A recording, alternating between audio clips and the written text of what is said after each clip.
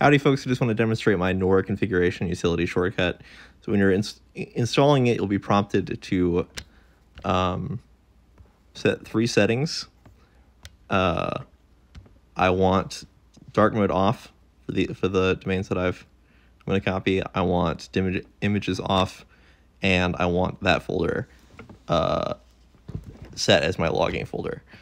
Now I'm going to go and do the thing. I'm going to copy all 281 tabs. I'm going to copy links here and get that rich text list of URLs in the clipboard. And then I'm going to run the shortcut. It'd be really funny if it doesn't work, but that's... And now, hopefully, there are going to be some duplicates.